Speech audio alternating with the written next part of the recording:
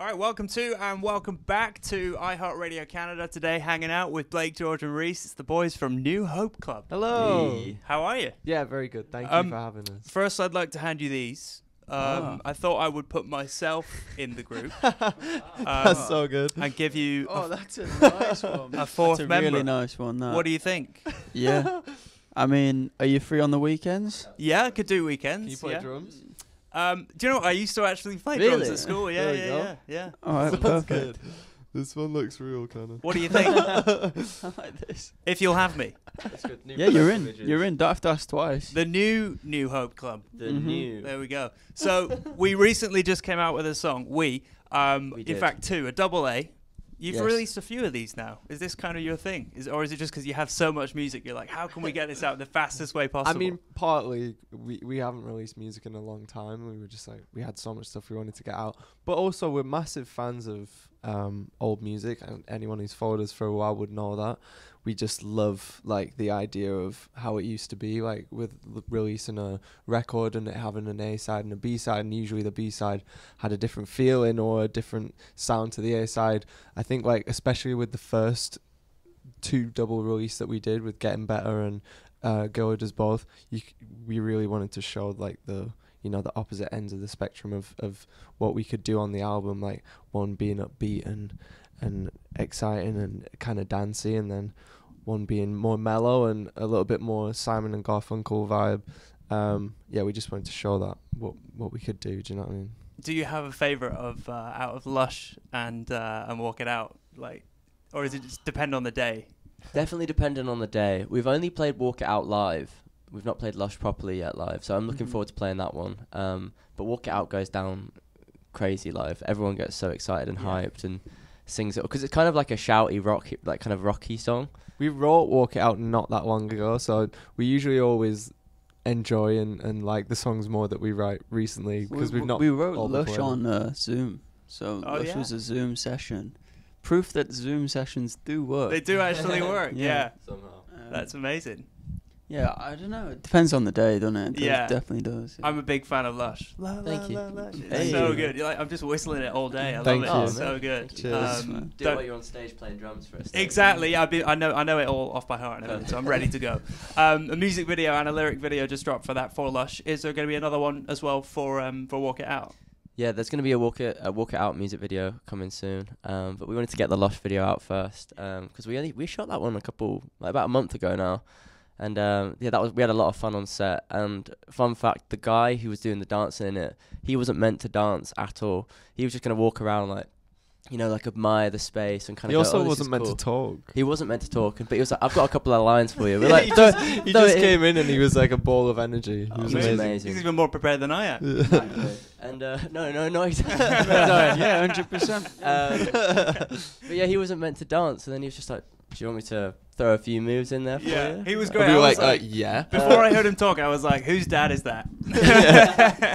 I wish. Yeah, no, he was We had to great. cut so much of what he was saying, because Oh, really? he was like swearing and like, it was so funny. Yeah, that's so was cool. crazy. Well, congratulations on the release of those songs. And is it safe to say that this has been your most productive year yet, or has a lot of this stuff been done on Zoom calls in years previous and in lockdown? Were you mostly busy then?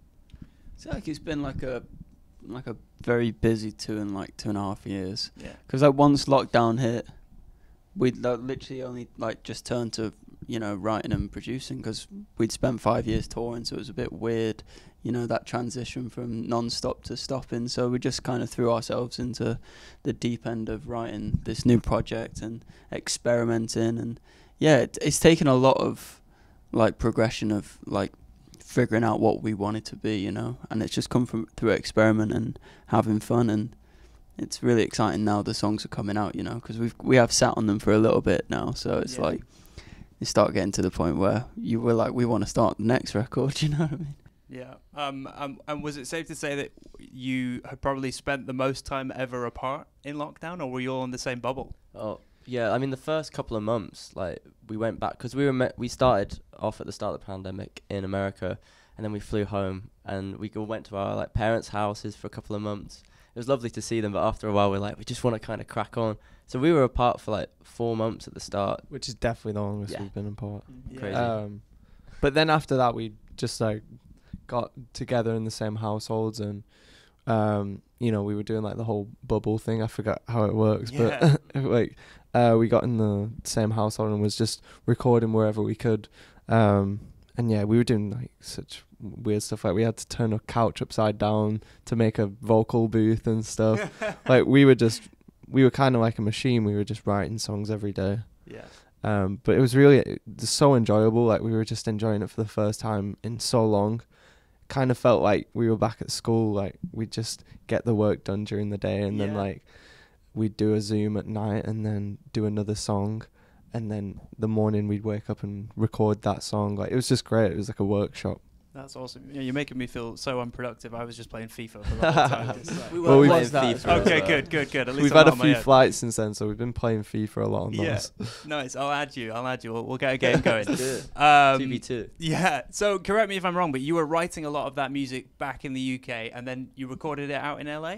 Is that right? A lot of it, or Yeah. mix?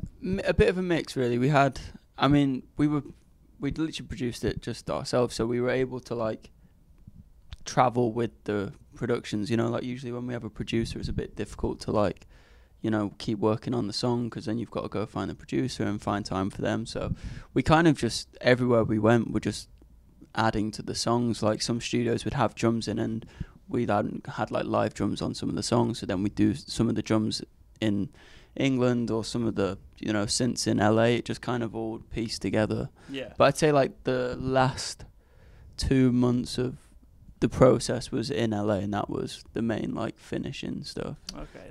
Nice. And let's talk about touring and getting back to playing live shows again. Do you remember the first one after lockdown and getting out there? It was in England. Acoustic. No, it was the Oh no, the it tour, wasn't. but where was No, it it? wasn't, Was it yeah. like Brighton? I think or somewhere? yeah, Bristol. Brighton? No. Bristol. Oh. It was Bristol. Obviously, it wasn't that memorable then. We have played a lot of shows since. Not gonna lie. It was in No, Bristol. it's just, I don't know, it's weird. There was like a weird vibe, I think. I think the crowd also was like Unsure. This- Everyone's like confused about, you know, it was just as soon as like live shows were allowed to happen again. We were literally like one of the first artists to go back to touring. So we were all just kind of a bit, you know, what can we do? What can't we do? How I close think can we it's get still, to people? It's still getting back to like normal. I think it's definitely a transition to get back to where we were.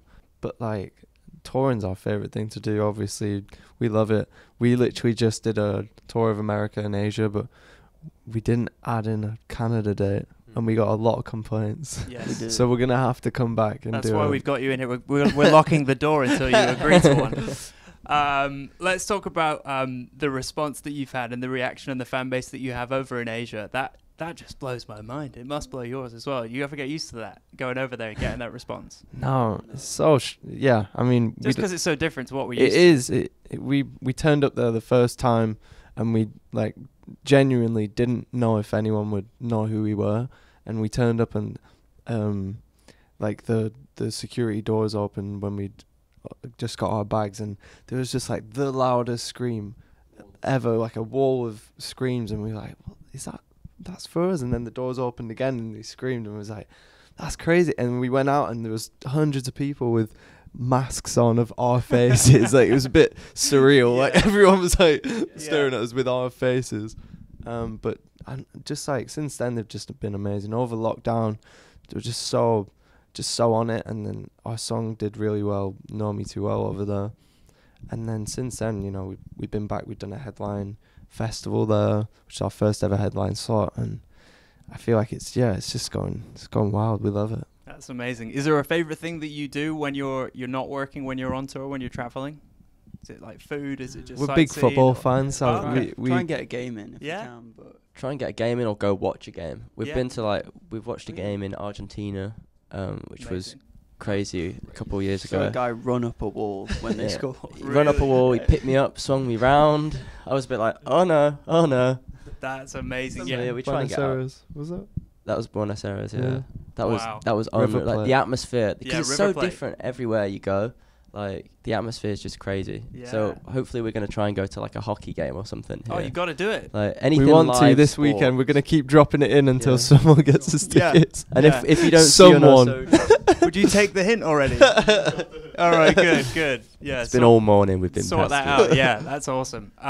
Blake, I've got to ask you about the movie Midas Man. Yeah. Been working on that. Obviously, playing Sir Paul McCartney. That's a hell of a role. Yeah, it's really cool. You excited about it and the response that you've received so far? Yeah, really excited. I mean, I did a tweet when I was like 17 that said like, if I'm ever to be in a film, I want to play Paul McCartney, and then it happened, and so it's all been kind of manifest. really strange. But yeah, we're the biggest Beatles fans in the world, and so it's an honor, obviously, to play it, but bit of pressure. Yeah, but yeah. It should be good. I feel like there's so much loyalty in the group, and the fact that you stuck together and survived the pandemic and whatever, because I'm sure there was probably like a bit of a crossroads moment, but that moment in itself when you found out you got the role, did it feel like a win for the group, not just you? 100%. Definitely, yeah. I mean, yeah, like Blake said, we're such massive Beatles fans, and I think if anyone's to play Paul McCartney in this group, it's Blake. Yeah, I mean, we've been kind of like practicing for that role all our lives. We're huge fans, so we've been studying that group quite a bit, and especially Paul for Blake. We used to like play pranks on Uber drivers, like when we were younger in America. We used to just say, "Oh, this is Paul's grandson," and then he's like, "Oh, no way!" That's amazing. So to actually do it is crazy. I'm looking forward to watching it. Every time it comes on, I might do like a proper Beatles fangirl-esque scream when you come on. You better. At the premiere. Shall we do it? Yeah. Yeah, but also pretend like you don't know him. Who is that guy? We'll sit apart. Yeah, that's amazing. You'll sit with Paul. Yeah. I wish. Yeah. Holding hands. Manifest that. Just tweet it and hope. it'll happen. Yeah, exactly. There you go. Tweet it. Can't wait to do that. Did you play guitar right-handed or? I play right-handed, yeah. Which I'm a bit annoyed about, because I actually write left-handed. Same. And so I do everything else on my right. Yeah. And I just think like if you'd have just started, if I just started left-handed, if I just was bought that guitar, I would have been left-handed. It would have made my life so Mum, much Dad, easier. What were you thinking? Yeah, I know. I mean, yeah. Right. Clearly there were signs. Yeah. But no. Yeah, it's been alright. I mean, it's obviously I've got the knowledge, so I'm like trying to translate it to this way around, but it just doesn't work that well. But I'm getting there. At least it's bass. It's not like acoustic or a lead electric or something. Well, best of luck with that Thank you, project, man. and best of luck with all the brand new music. We can't wait for the album. I hear there's going to be about 20 songs on there. Is that right? Correct. Yeah.